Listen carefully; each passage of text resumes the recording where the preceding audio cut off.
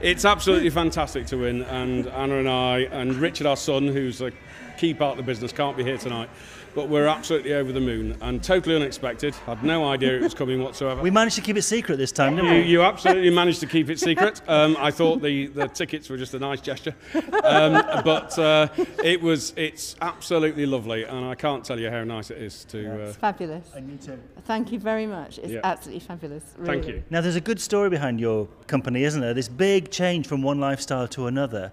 When you stand here tonight getting this award, does it make you kind of amazed at the change that you've made in your lives and what you've done with your business? I think it makes Anna and me and Richard, who are here, very proud. I think anything the three of us have ever done, we always try and do to the best of our ability.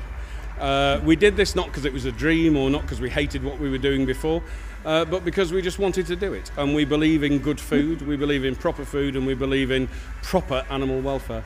And that's what we've done. And we believe that if you do the best you can do and you make the best product you can, then you'll win through.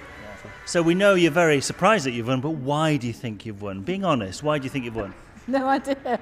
Oh, come on, you do. Well, I think the £20,000 deposited in their bank account might help. But, no. I don't know why we've won. I don't know why we've won, but I think that's up to the judges to say, not to me. But from our perspective, as Anna said, it's hard work, and it's making sure that you've got your product right. Customers like the product. Yeah.